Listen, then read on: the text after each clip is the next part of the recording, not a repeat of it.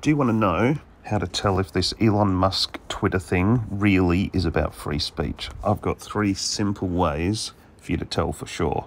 Now, I don't know about you, but I find it pretty amazing when I see the reaction of so many people on the sale of Twitter. Obviously, I understand the position of those who run it, the board. They want to make money, and to do so, they need to cater for the masses of the online community. They want the perception of being progressive, but not too much. Maybe left, but with the perceived centre still in view. Obviously, they've failed this dismally. They've gone too far, and they've been secretly willing not only to influence or control the narrative, but they've gone as far to censor and delete information. I mean, what is this, North Korea? Now, that's the board. But to me, it speaks volumes that millions of people who use this platform are so fragile. They're scared of hearing a differing opinion. They're literally scared of free speech. They're obviously hypocritical too. They're quite fine for that to happen when the board was left, but now Elon Musk wants to take over. They're now saying how dangerous it is to have censorship. I mean, if that's not hypocrisy, what is that? But this is particularly sad for a nation or culture that started with such a strong basis and claims to champion free speech. But what should be more concerning is that the censoring and cancelling of people's accounts get cancelled, just knocked off. It's happening over things that are factually true. It's not people inciting riots or hatred or racism. It's people saying factual statements that never should have been allowed to happen under any circumstances. It's like communism. That is crazy. But here's the 3 ways to see if he actually values free speech. Now, the first one's pretty simple. It's pretty logical, might not even be worth stating.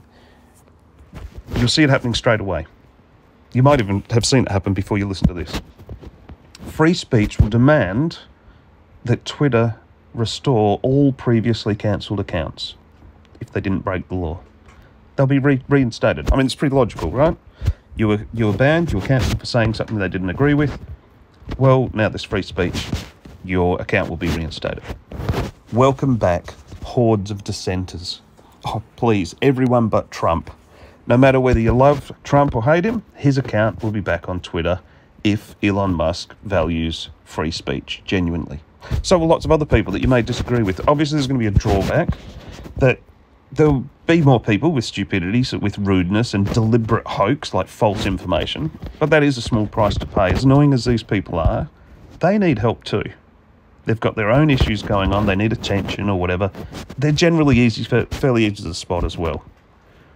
But at least we should get a more complete picture, a more rounded set of information, a more informed debate, and a more balanced centre.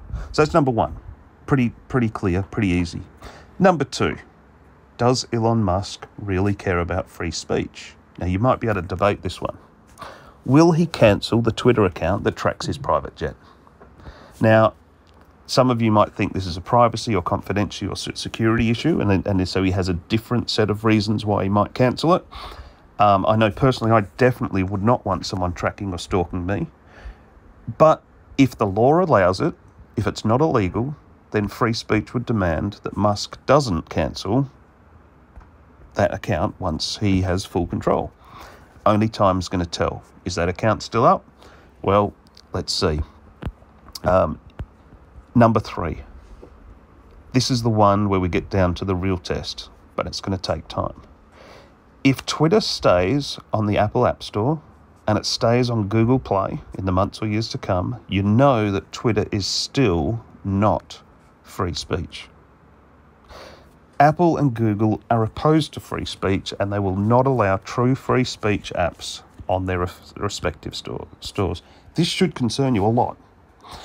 If you want more information on this, you should go over to Gab and listen to Andrew Torba's journey trying to start a free speech alternative to Twitter. He saw this going on years ago and said, I'm going to start something where people don't get cancelled. This is worrying. We can't get cancelled.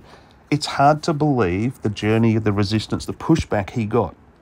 Now, he's now got what I think is the best free speech platform, gab.com. Go over there, have a look. It's incredible, but why did he get such a big pushback? His journey showed clearly it's not just the app stores.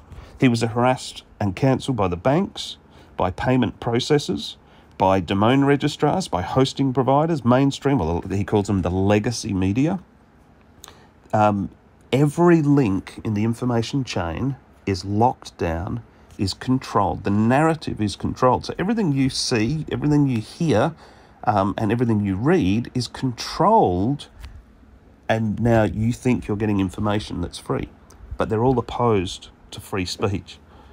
Totally locked down. And people think religion's controlling. Now, I'm going to go on a tangent. Religion can be controlling. Catholicism, Mormonism, Jehovah's Witnesses, there's stacks of cults that are very controlling. Some will even force you to disown your family if they don't agree with you. Now, most religions have a basis in what's called works. You do X, Y, and Z, some of them say A, B, C as well, to earn God's favour. From the Mayans to the Egyptians to the Romans to the Catholics to the JWs, all the ceremonies look different, but the basis is the same in virtually all of them. Islam, they're all, Jesus came along. Now, he threw a spanner in the works. He said, there's no way you can earn your way to God. He said, God's so perfect, his law is so high, his standard is so high, that we can never attain it. We've all sinned, we're under God's wrath, we're doomed. But he didn't leave it there. He said, because God the Father didn't want us, all of humanity, to be lost for good, he sent his son, Jesus, to die on the cross to pay our debt. So those who turn from their sin, trust Jesus, are saved. Not by doing the right thing, that's religion, but by trusting in what Jesus has done. So I personally think that this is the one and only thing that can save our culture. Now, I want to reiterate, it's never happened in all of history. No culture has ever got to where we got to in 1970 and managed to come back and still survive as a culture for 100 years. But I believe if we repented of our sin, of what God calls sin, not what we think is sin. You ask someone, are you a good person? Everyone says yes. As a dealer, I used to say yes. Someone who used to rip people off and live with women in sin and all that sort of stuff. I used to steal and take drugs regularly, and I won't incriminate myself too much. I used to think I was a good person. We look to other people, but God says you tell one lie, you're a sinner. He says what sin is. He says if you look at someone with lust or have sex before marriage, you're a sinner. That's adultery.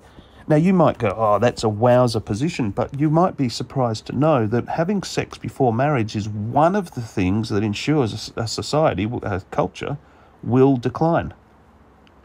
Sex before marriage matters. Why? I believe because God set it in place.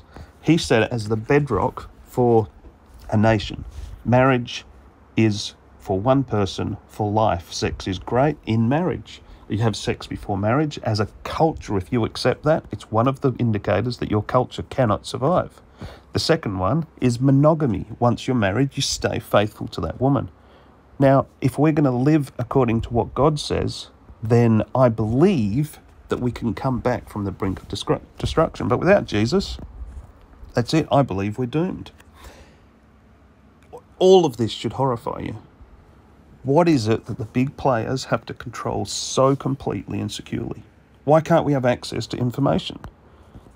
Isn't it communism when the government tries to control what we think or what we have access to in the way of information? So, right now, in 2022, the truth is you have no ability to get accurate or trustworthy news on anything. The war in the Ukraine.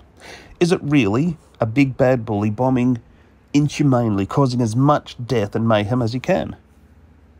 Is it really? Is this what's playing out, what you believed would happen if Russia, the massive Russia with all its weapons, attacked Ukraine? What did you think was going to happen? Personally, I would have thought a few days of incredibly intense bombing and then a few 100,000 people dead, and it's all over. A bit like the Afghan withdrawal. There probably wasn't as much death there, but Russia's huge. But instead, on one day, we've got total fear about COVID all around the world. It's being reported on every news channel around the world. And then instantly the narrative switches from COVID to the Ukraine. And we get news stories about how bad Russia is. But the evidence of this war is little media posts of fake news. A tank running over a car. Turns out later it was a Ukrainian tank, not a Russian one. The Snake Island heroes. Zelensky himself talked about them. No, that was a fake story too. They didn't die. They were captured and then returned to Ukraine in a prisoner exchange. The warplanes that flew over from Russia. No, that was an air show from years earlier. The explosions. No, that wasn't even in the Ukraine, and it was years earlier. There was numerous false statements continually being rehashed by the media as if it's true. What are the actual facts? Now, we know there are biolabs in the Ukraine. Is this relevant? What are they there for? What about NATO's backflip on how close they'll be to Russia?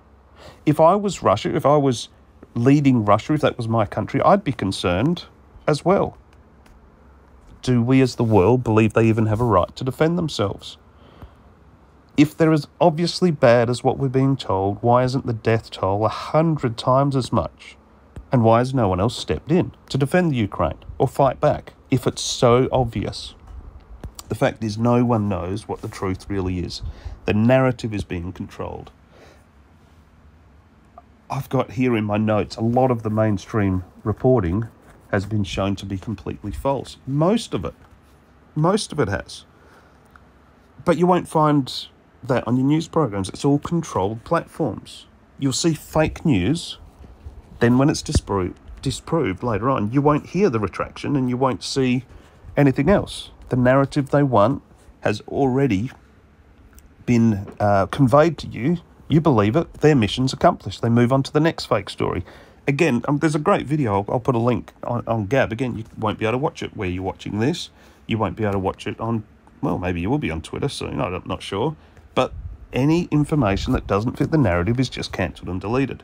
About COVID-19, the COVID jabs, what are the facts? No one really knows why. The narrative's being controlled. Doctors, research, anything that doesn't line up with the government or the leftist narrative is simply deleted.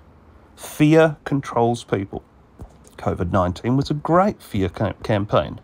When there's truth found later on, there's no reporting, nothing. They try to claim they follow the science. How absurd. They just delete the opposite view. That's not science. Science will withhold scrutiny. Another question, would Biden be president if Twitter had not deleted the Hunter Biden laptop story? Insisting it was false news, they deleted it instantly. But now it's been proved to be absolutely true and probably only the tip of the iceberg. There's proof coming to light that Joe Biden directly lied, stating he had no knowledge of Hunter's business dealings. But now, emails show he clearly did. He paid off $1 million of Hunter's debts, $1 million Australian dollars, 800,000 US, whatever it was, including to the Chinese. Now, that's a pretty big deal if you're in America and voting for someone. But now it's too late. And the leftist news, the legacy news networks, still fail to report on it honestly. Now, there's thousands of examples, but the media is not trustworthy. There's a huge chasm between the left and the right, and each media outlet is not reporting on the stories that don't fit their narrative or support their position. But what that's doing, there's a bigger problem. It's throwing fuel on a divided society. It's decreasing our rational thought. People aren't able to think rationally anymore. They're making decisions, and heavens forbid, they're making laws on emotive reasons. That's ridiculous. If there's a perceived victim, then someone must be a perpetrator. No, someone's been offended, and that's okay. I get offended all the time, and that's okay. You can disagree with me. You can criticize me. That's okay. That's part of life. That's part of the world. And if we know the truth, we're not going to worry too much about what other people think or say. It's decreasing our rational thought. It's leading to a decline in debate and a loss of truth itself. So, is Elon Musk trying to help this? Is what he's doing going to be effective? Will he stick to his guns and get Twitter cancelled off all the app stores? Or will he toe the line and actually start to censor as well under the perceived notion of free speech? Or will they change their terms? Apple and Google, not likely. Will all the leftists, the snowflakes, those who can't handle a different opinion, just leave Twitter and it collapses? Who knows? I personally hope it's good for helping honest debate and getting closer to the truth. I doubt it will be. Only time will tell. Peace, guys.